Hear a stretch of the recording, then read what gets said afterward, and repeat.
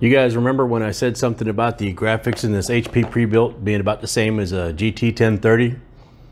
Y'all thought I was kidding, didn't you?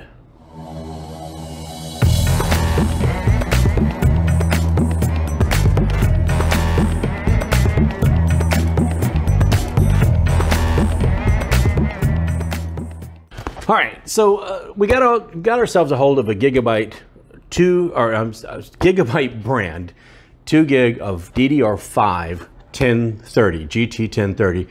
Now, you guys have often heard me say, or often heard me claim, that the integrated graphics in the HP Prebuilt or on the 4600G are very, very close to what a GT1030 would be. Well, there's a little bit of a caveat there. There's two different types of GT1030.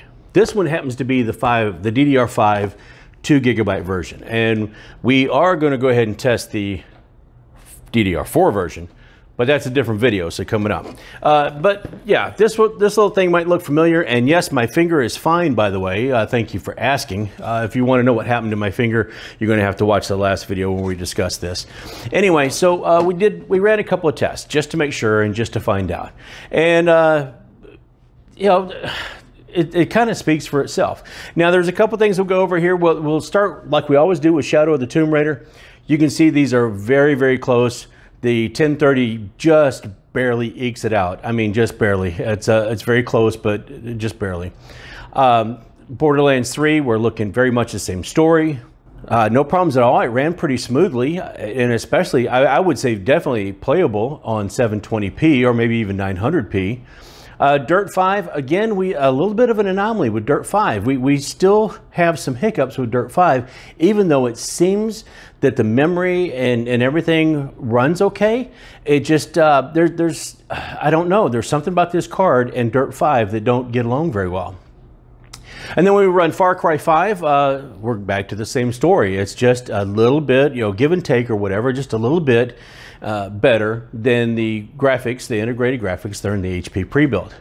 Now, the one thing that we did run into a little bit of thing here, and I'll show you with CSGO, or Counter-Strike Global Offensive, is I ran into a situation by this time I have been testing, and Far Cry 5 did this a little bit to me, and CSGO was very noticeable. When I went to run, by the time I got to these two tests, I had to let the machine cool off a little bit, because even though it said it was around 50, 55, 58 degrees, the heat made a difference in the performance. So that by the time I got to these tests, when I did get here, you could see that the performance on CSGO was cut down to like 49 frames per second. And when I first saw that, I'm like, no way, this thing was getting, you know, close to 100 when I had it in the Dell. Now, in the Dell, I ran everything back to back. I ran it like a scalded dog, didn't have any problems at all. It did have a problem in the HP, and I don't know why, because it's even got some extra airflow with the fan that I put in here when I was testing the other. I don't know why that is, but I went ahead and let it cool off a little bit. I went back to it and I tested, and sure enough, right back to 93 frames per second. Same thing I was getting in the Dell, and everything is all hunky-dory again. Far Cry 5, the same thing. I got those test results that I showed you on Far Cry 5 are actually what I went back and tested after the machine cooled down a little bit. So now, normal testing or normal playing, you might not ever run into that, but I'm sitting here for a couple hours at a time. I mean, just running back-to-back tests, because it's the only way I can get an average. It's the only way I can get a good idea of what it's going to be if you run the poor sucker to the ground. So it does make a big difference. The more heat-soaked this GT1030 gets, the worse performance it's going to have.